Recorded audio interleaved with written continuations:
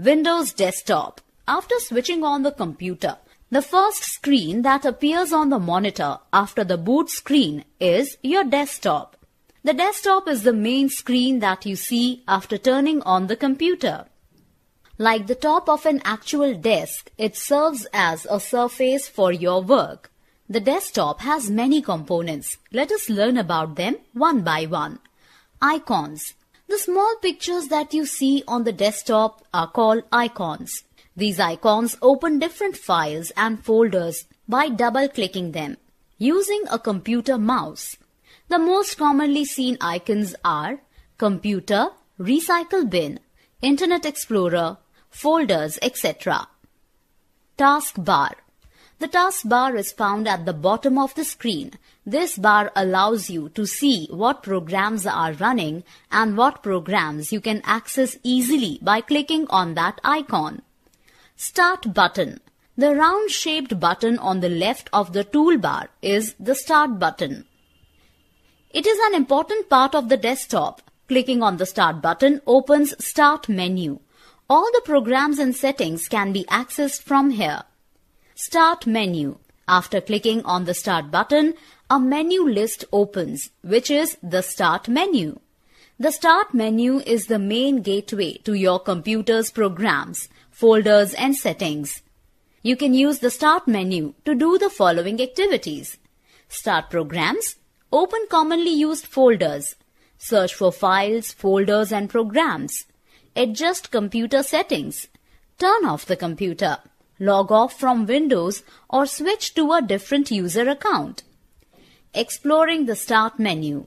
To open the Start menu, click on the Start button present at the lower left corner of the taskbar, or press the Windows logo key on the keyboard.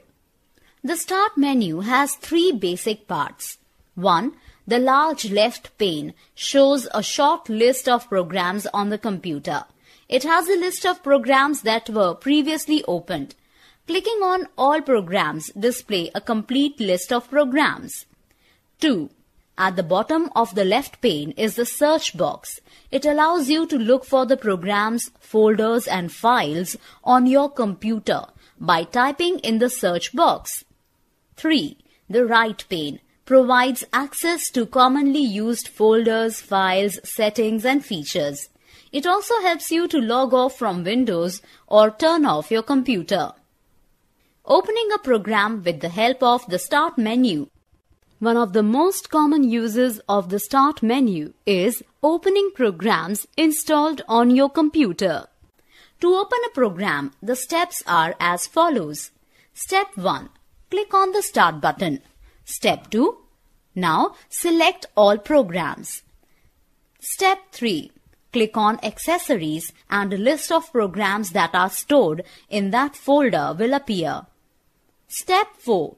Click on any program to open it. To get back to the All Programs, click Back near the bottom of the menu. Let us open Notepad. The steps to open this program are as follows. Step 1. Click on the Start button.